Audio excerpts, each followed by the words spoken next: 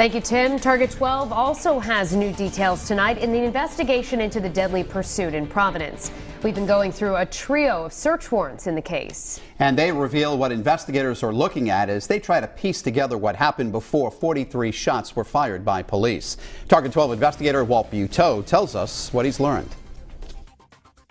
State police are examining clothes, cell phones, drug paraphernalia, and bullet fragments, according to their latest filings. He's questioning the cause of the thrust. Shots fired. According to one of the search warrant affidavits, the chase came to an end, quote, when the path of the pickup truck ultimately was blocked by civilian traffic.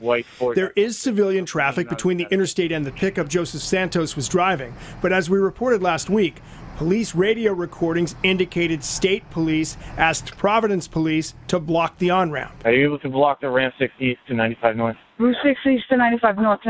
We asked a state police spokesperson today, wasn't a police car blocking the civilian traffic that blocked the pickup truck.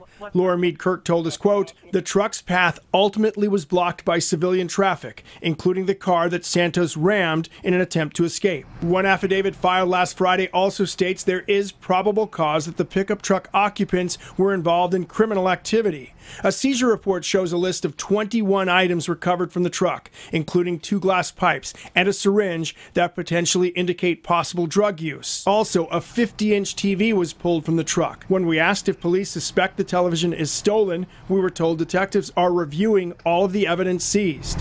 That includes the clothes Santos and Demirs were wearing and 3 cell phones. In a warrant attachment, state police said in general terms, the devices may be evidence from a crime or used to collect and store information about crimes. State police tell us while the truck was unregistered, Santos owned it.